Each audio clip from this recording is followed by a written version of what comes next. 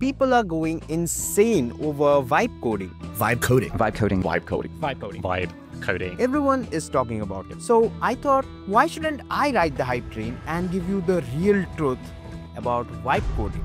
Because I am the #1 YouTuber in the entire history of my house. Okay, where was I? Yeah. So is vibe coding actually the future of software development or just another hype trend? So let's start by addressing the elephant in the fridge. Who created vibe coding and what the F does it mean? So after my extensive hard research, aka asking ChatGPT, the history of vibe coding traces back to February 2nd, 2025, when a computer scientist named Andrei Karpathy, a former research scientist at OpenAI, yes, the company that charges astronomical prices for using their Pro AI, and also a former director at Tesla AI. So on February 2nd, 2025, Andre on his X, talked about vibe coding and rest is history. So that brings us to the next question. What the fridge is vibe coding? So vibe coding is a brand new way of coding, except we don't actually code. Instead, we chill, relax, sip coffee, and let the LLMs do all the work for us. Just type a prompt, hit enter, boom, you're a vibe coder. That's it. No debugging, no semicolon, no errors, no nothing. Just pure AI-generated code. And fun fact, technically, I have been a vibe coder too at some point. Maybe one of the first. I don't know, somebody fact check if you're free. But now, the real question. Why is vibe coding suddenly everywhere? Well, as you're smart enough and might have guessed, this all started after the big bang of generative AI. And now, vibe coding is spreading like wildfire. But honestly speaking, vibe coding is actually a great news for people who don't have an extensive coding background. But they're more interested in the final product than the actual coding itself. Because let's be honest, people do actually know that there is a real 3D life outside VS Code.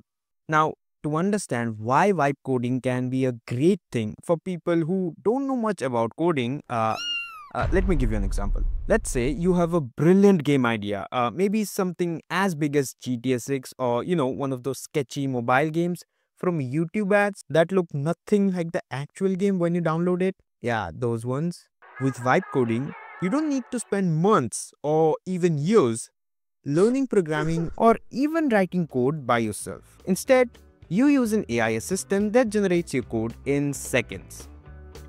And the best part, you don't need to bother your dual core 2.5 petabyte brain trying to learn or debug anything. You just need an idea, throw it into a prompt, and done. The code writes itself. Sounds perfect, right? Well, not so fast. The problem with vibe coding. Well, of course, people are making some really cool projects with vibe coding, as you can see, and also earning a lot of money. But, and by the way, it's a big but, they already have some coding knowledge. So if you're thinking that you can create some really cool, awesome projects without knowing anything about coding, you are very wrong. Well, LLMs are really efficient and smart nowadays. They do make some errors. Some are really brain-breaking errors. And if you don't know what those errors are, you can't actually fix them. And if you can't fix them, you don't have your vibe coding project. But let's be real, AI is improving really fast. And at some point, it could generate error-free code. If that happens, vibe coding might become a real thing, where anyone, no matter their age or zero skill level, can just type a prompt and build their projects. Because let's face it, people want to do everything with AI nowadays. From AI making videos on social media to I'm tired of Sam, man. So I quit my job to become a full-time stand-up comedian. Yeah, following my passion. Yeah, that's my passion. But one thing I want to say, suck you, Sam. Anyways, coming back to stand-up comedy stuff. Do you want to hear a joke about my building? Yes, yes. Okay. But I'm still building it. So yeah, you can see that vibe coding actually has a chance. For people with zero coding skills, in the very near future. And if that happens, computer science might be in danger. I mean, who wants to spend 4 precious years of their life studying and spending their parents' hard-earned money on something that AI can do just by typing a prompt? And if it does happen, universities might have to start 4-year courses on how to write a good prompt 101. But hey, on the bright side, at least we might save some trees from getting destroyed. No more 1000 pages explaining recursions or pointers. Oh, they're already cutting trees. Okay. Next question. Can vibe coding become the future of software development? After Andre talked about vibe coding, everyone started talking about it. Not just YouTubers, but Silicon Valley has taken notice too. Even Gary Tan, CEO of Y Combinator, the company that invests in early-stage startups, has acknowledged its potential to revolutionize software development. And as we know, Silicon Valley loves turning ideas into capital. So don't be surprised if within a year, big tech companies or even new startups start competing to create the ultimate vibe coding platform, promising it to be faster, smarter, and more efficient. And of course, there will be a premium subscription fee, pro plans slapped right into your face, probably costing half of your salary. So you can generate code effortlessly as a vibe coder. So that brings us to another question. Should I care about vibe coding?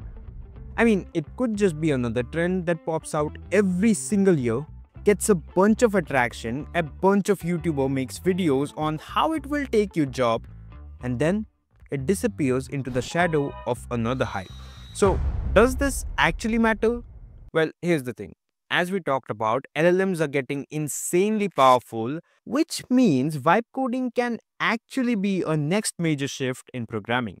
But again, a big but, as history has taught us, if an idea gets overly overhyped, it turns into a buzzword-driven AI scam. Most of the time. There are countless examples. Hello, it's me, Devin. Wait a minute, that's Devin right there. The most wanted AI right now by the Interpol. Okay, I know what to do. Send them. So, until they finish their job, guys, can you just wait for a moment? Okay. You can share your opinion in the comment section or give a more detailed one on my Discord server. Your choice. Bye. I need to finish a job.